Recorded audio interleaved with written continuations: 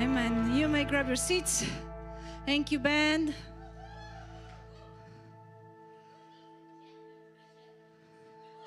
Who needs a gym membership? Yeah. If you worship properly, it's enough. It's enough if you come to church. How are you doing? Okay, it's good to see you. The first row is doing good. The rest of you is looking at me and wondering, why is she asking questions? We didn't come here to speak. We didn't come here to talk back. So, welcome to KDM. In this church, we talk back. So, hopefully you will be participating in the message and responding and actually speaking back to me. It's good to see you. The weather is beautiful outside, isn't it? It's gorgeous, you know. In Polish, February starts with the same letter as November.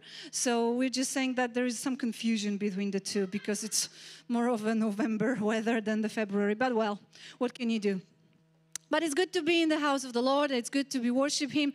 It's good to be worship Him. That was good English. It's really good to actually give Him praise because He's worthy. Amen? And this time, it's not a moment when we actually stop praising Him because this is our lifestyle. And when the word is preached, we believe this is also a time when God is moving and when the Spirit is touching our hearts, because this is why we are also here, to be transformed, to be changed, so that we can be more like Him. Amen? Amen. Father, I thank You for Your word. I thank You that You have given us Your word to speak to us, to show us Your love, but also to teach us Your ways. And I ask You to open our hearts and minds to be able to receive what You want us to receive, to learn. I ask You to anoint my mouth, to use me for Your glory, and help us to get a hold of all these truths that are in Your word, so that our lives can be a blessing that You have told us about and that You have promised for us, so that we could live to the full of everything that You have prepared for us. Amen. We are in our series, Kingdom Economy. I had to think for a while, you know, what was the title of it. And we're talking about money. And usually when you talk about money, especially in the church, that is a big problem for some people. Generally, talking about money is a problem for people. And it's interesting because this is something that really touches every single one of us. And majority of us have issues with the money because we either have not enough. I don't know if we have too much. That's usually not an issue. And as we heard the first sermon, always those who even have more, they want to have even more. But it's an issue that is touching every single one of us. Every day, in every situation. And yet, talking about money seems to be kind of like, ooh, you know, these are the topics you don't talk about. Usually the topics that people say you don't talk about it are the ones that cause the most problems in our lives. So maybe we should actually start talking about them. I don't know. But we want to talk from the perspective of the kingdom, because we believe that just like in every other area, in this area, we need to know the principles that God has set for us, because they help us to have a life that God wants us to have. You know, God gave certain principles, certain rules, not to make our life miserable or to make us struggle, but actually to set us up for victory. And He wants us to live in the fullness of everything He has prepared for us. And so that's why we talk about it. And as we heard before, also, if you haven't heard the messages, I encourage you to go on our YouTube, because all the messages you can hear there.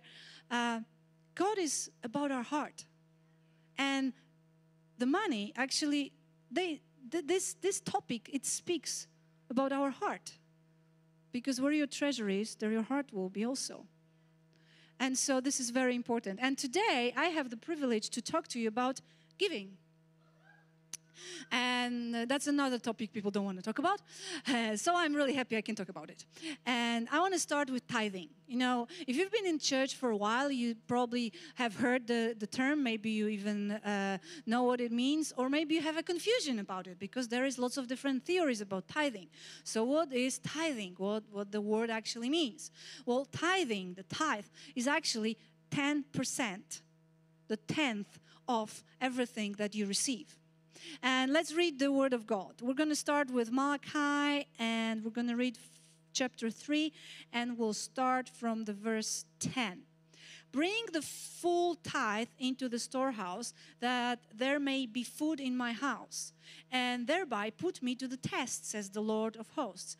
If I will not open the windows of heaven for you and pour down for you a blessing until there is no more need.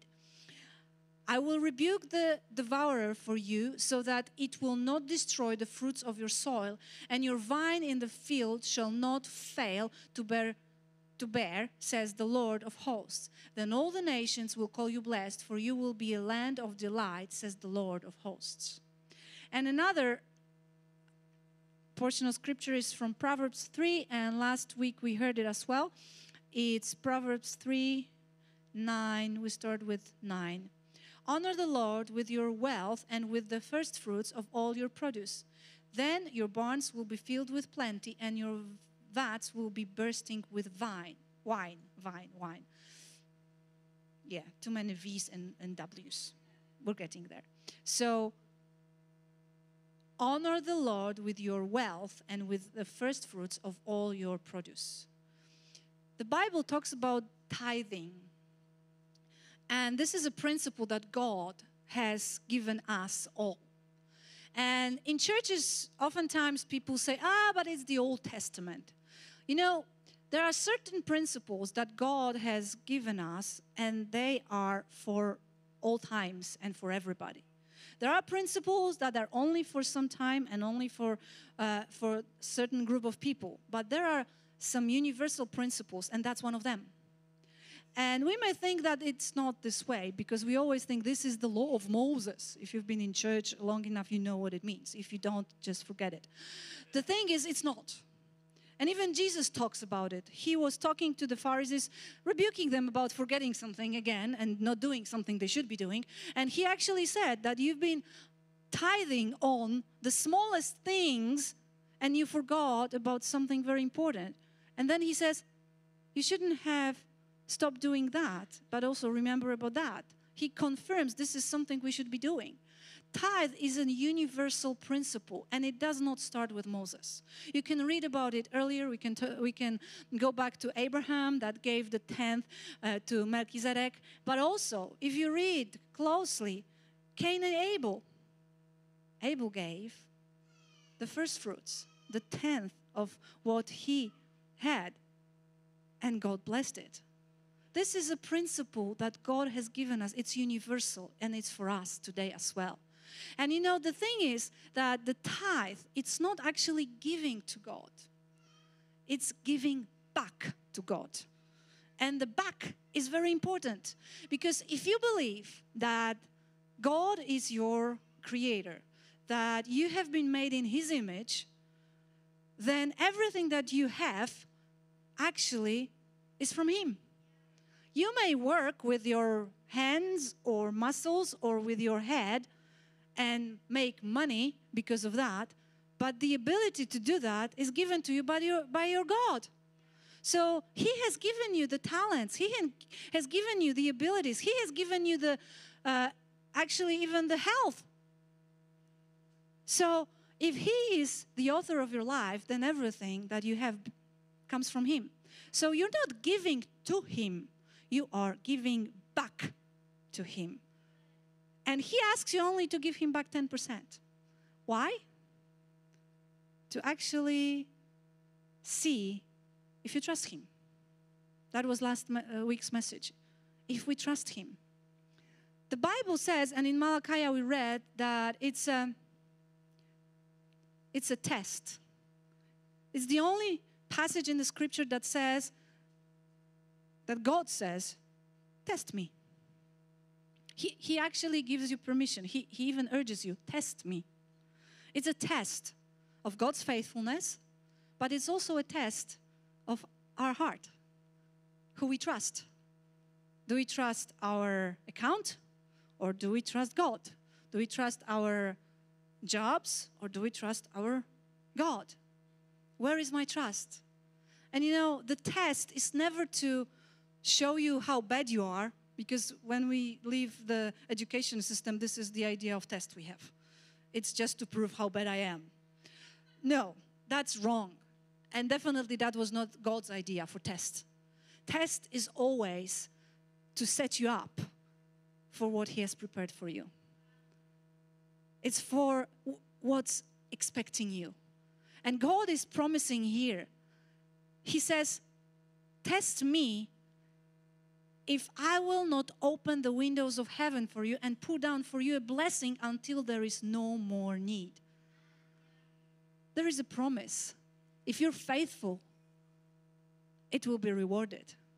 So tithing, it's a principle. It's a universal principle of giving 10% of everything that we have, of what we receive, to God. You know, I've learned this principle very early. When I just gave my life to God and I heard about it, I decided, okay, I'm going to do that. And that was in time when my income was huge. I was giving English lessons to one girl that somehow thought I was good at it. I have no idea how come she came up with that idea. And I had a lesson once a week, and I made a huge amount of money, 10 złotych. That's a lot of money. It was 100 years ago, so it was maybe more valuable than now, but still. And I remember I had a special box, and to that box I was always putting 1 złoty from the 10, because that was my tithe. And then when I was going to church, I was giving this. It was funny because, you know, 1 złoty is a coin, so it was kind of weird. But I decided, if God says so, I'll do it. And since then, I never stopped. I never stopped. Because I believe this is a principle that God has given me so that He can bless me. And I can see His blessing in my life. And I don't give when I have enough only. I give always. And even if the situation was difficult, that was always our priority, and it still is in our family. The first 10% goes to God. And, you know, Bible talks about different things, animals and crops. Today, I hope none of you is earning goats for what you do. If you do, you could actually make a business as well. But I think that most of you earn money for what you do. So that's why we talk about money. Back then, economy looked a little bit different at the way people functioned. But it's always about giving the 10% of what we receive. And it's the first percent that we do. Not after I see if I have enough, but the first one, because this is where I trust. Because if you wait until the end and you've paid everything, you've done what you needed to do, and like, oh, I have some left so I can give, that's not actually giving God, showing Him that you trust Him. It's always the first. And this is something very important also. The Bible says, bring the full tithe into the storehouse, that there may be food in my house. If you're part of a church, of any group, if there is a spiritual home that you're part of, where you're being fed spiritually, this is where you bring your tithe. We're not tithing to NGOs or other places. That's beyond the tithe. The tithe belongs to the house of God. This is the principle that God gave, and this is something we should also follow. It's very important because that's His way of providing for the church to be able to function, and this is the principle that He said. So we shouldn't change His rules, you know. We don't have a problem with certain principles that also God actually put in motion, like gravity. I love using that example. It's not that one day you decide, okay, today I'm going to jump off the highest building in Kraków, former Szkieletor, so-called, and today I'm going to fly. Like, you know, it's stupid, right? And yet, with the principles that God put in place in the Bible, so often we're kind of like, are you sure? Are you sure? Is it really like that? Seriously? Well, yes, seriously. Tithe is giving back to God what actually belongs to Him. It's showing that we trust Him. It's honoring Him. And it's actually something that sets us up for what he prepared for us, because he promised blessing, and our faithfulness will always be rewarded. So I encourage you, test him. And it's not me encouraging you. He says so. Test me. Test me. But remember, if you want to test him, it's not enough to do it once. It needs time. It always requires time. All good things require time. If something comes quickly, I would wonder about the quality. So this is tithe. And then there are offerings. Often when we have the time of giving, we say we're going to collect our tithes and offerings. And this is the moment where giving starts. Because tithing is not giving. It's giving back to God what belongs to him. Now, when we talk about offerings, this is giving. And this is where generosity starts. This is where you actually give as an offering to God. This is also a sign of worship. So we give, and we give offerings, and we are generous because our God is generous. And there are different places in the Bible that talk about it. And there is in Proverbs 11:24 in Message translation. I love it because it's really beautiful. It says, the world of a generous gets larger and larger, and the world of a stingy gets smaller and smaller. The Bible encourages us to be generous people, to be generous. And in 2 Corinthians, somewhere in my shiny cards, I'll find it.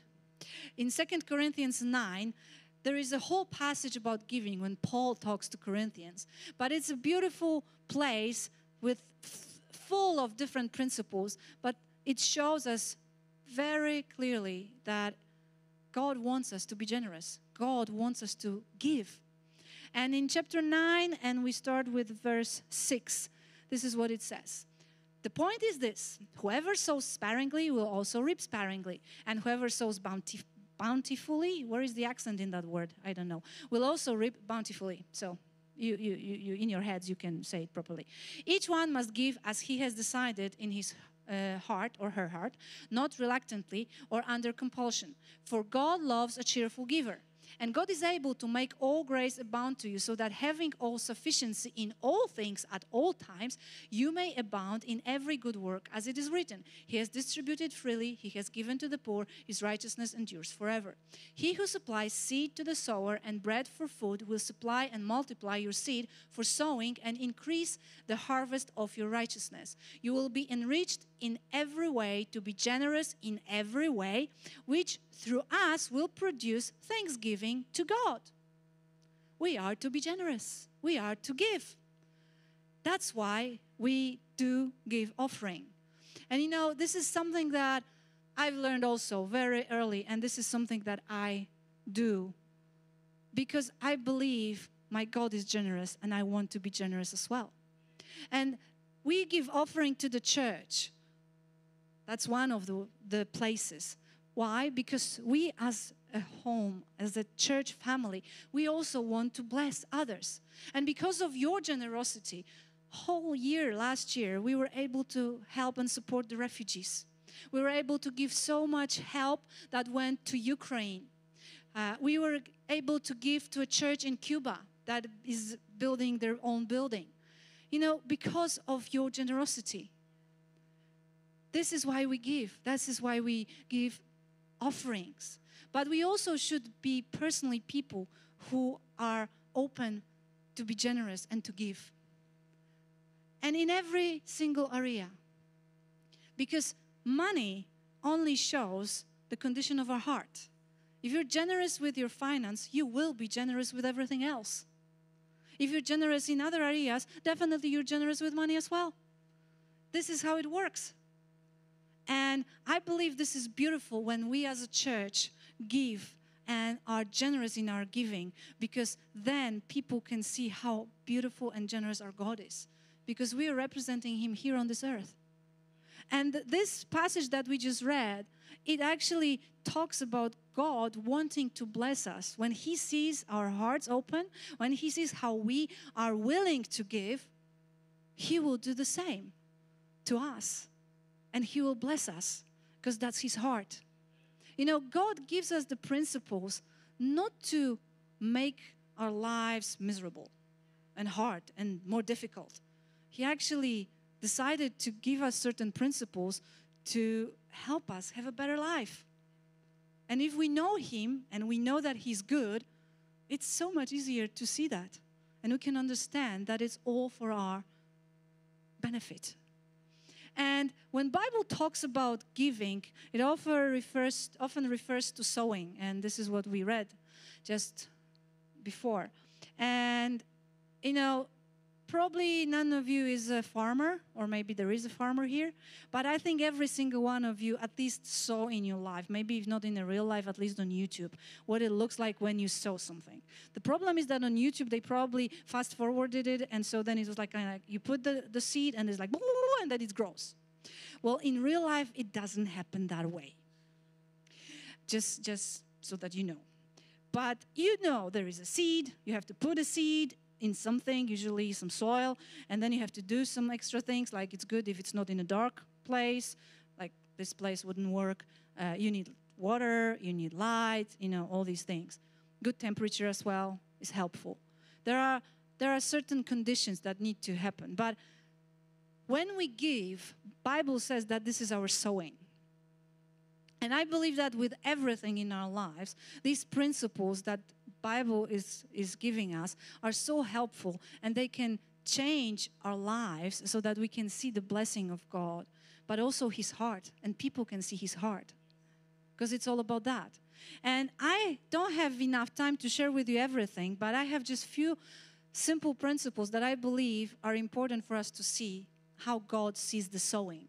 And the first one is that you reap what you sow.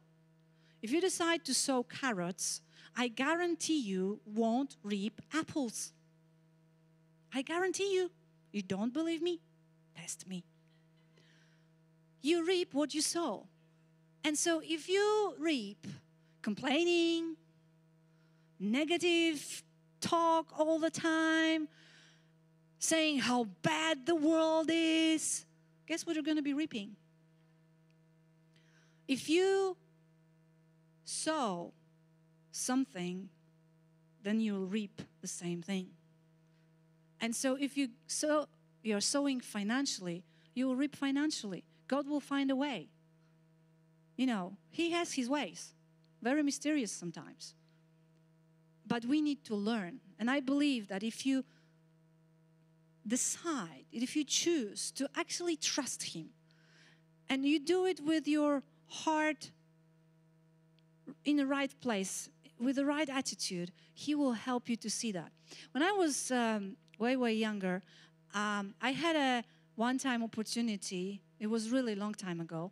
I used to translate a little bit before, and so I was invited to translate for the bishop or superintendent of our movement.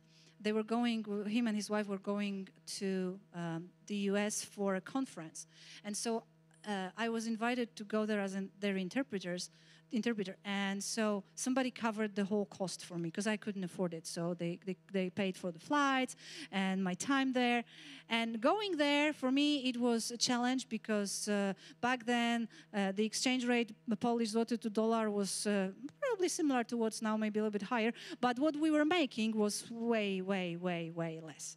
And so I had some pocket money, but it was very limited. And so when I was there, I went for a church service, and it was before the first service, first Sunday after we arrived, and I had about 2 weeks ahead of me. But I felt I should do this, and I knew I should do this. I wanted to give. When there was a time of offering, I wanted to give. So I took this money that I had, I'm like, okay, God, and I put it there.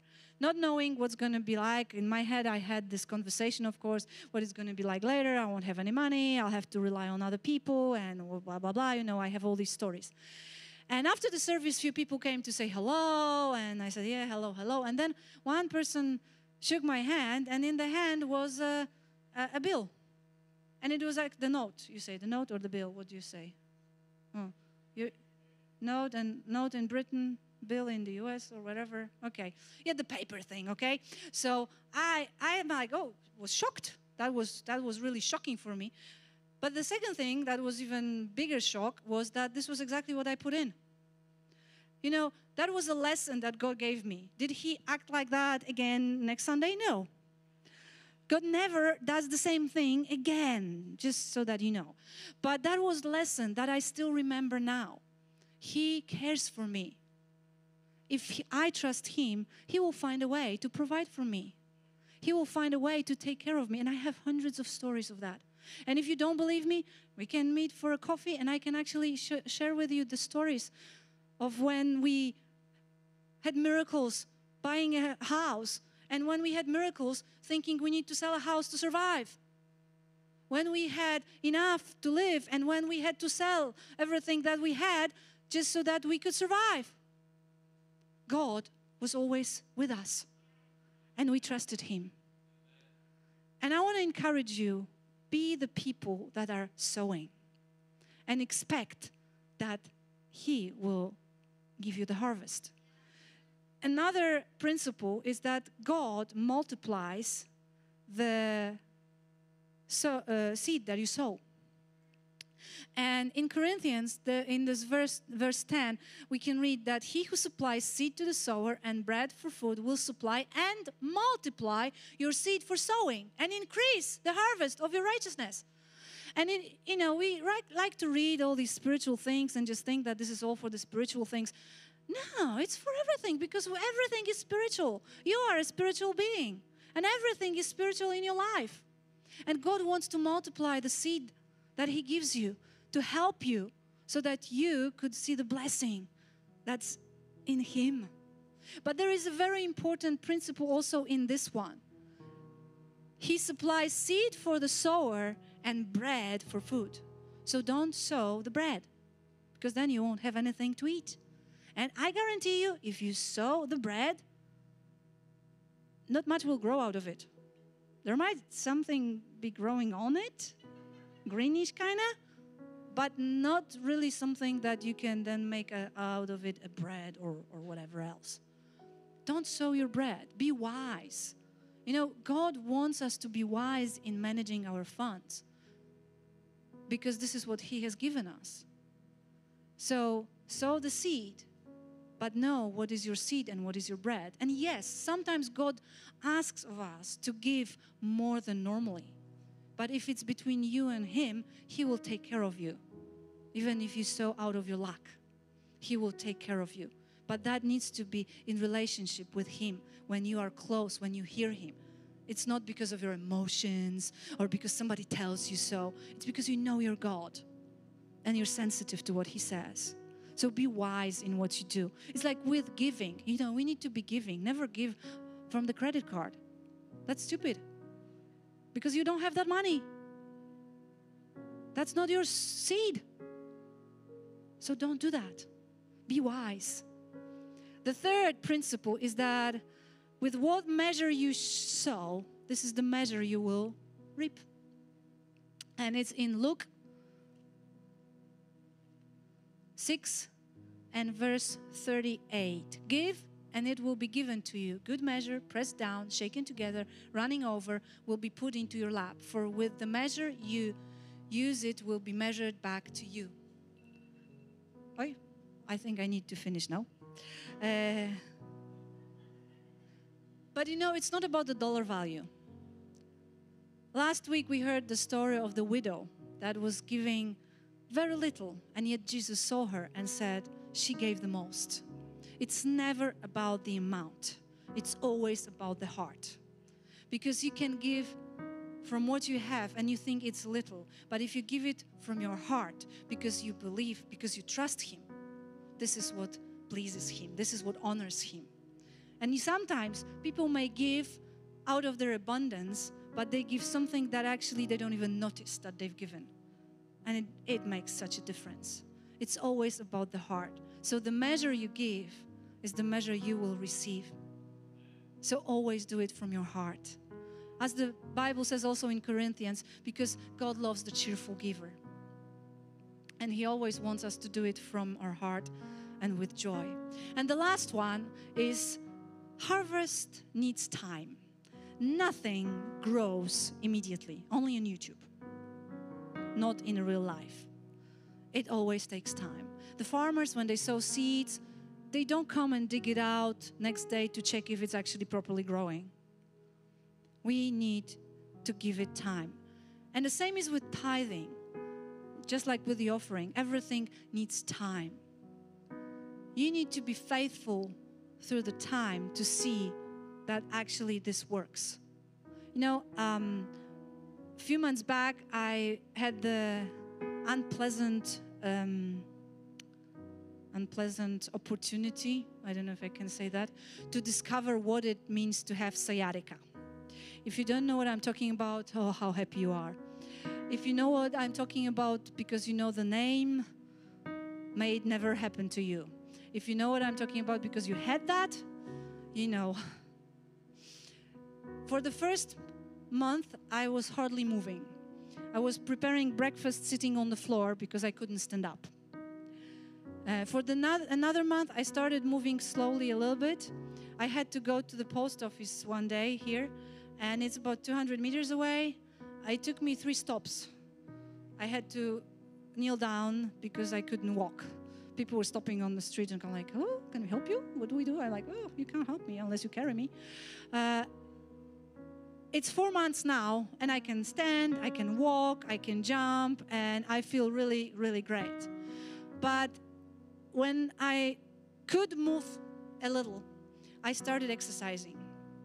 And I started doing the exercises, and I do them every single day, at least twice a day, every day. And today I see results. But if after 2 days of those exercises, I would like, hey, it's not working, I'm not gonna do it again, probably I would still be crawling, because everything takes time. And the same is with the harvest. And in Galatians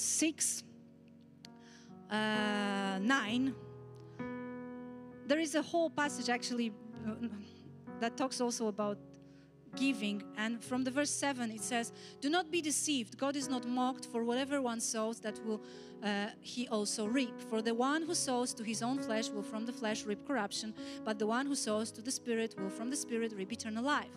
And let us not grow weary of doing good, for in due season we will reap if we do not give up. So then, as we have opportunity, let us do good to everyone, and especially to those who are of the household of faith. And you know, it's not just talking about the spiritual thing, because as I said, everything is spiritual, and money is very spiritual. And if you don't believe me, listen to the first message from the series that Pastor Josiah had. It's very spiritual, and God cares about how we think about money and how we treat money. And it says here that, for if we do not grow weary of doing good, of sowing, in due season we will reap if we do not give up. In due season. There is time for everything in our lives. But if we commit to generosity, if we trust God, and if we'll be following His principles, if we'll give tithe, and if we'll give offerings, if we'll be generous people, we will reap the harvest. And God will bless us, just like He promised, because He said, test me. And He always promises His blessings for those who are generous, who are open with everything, with their lives. So I want to encourage you, be people that are generous. Be people who are learning the principles, because that will help you in your life.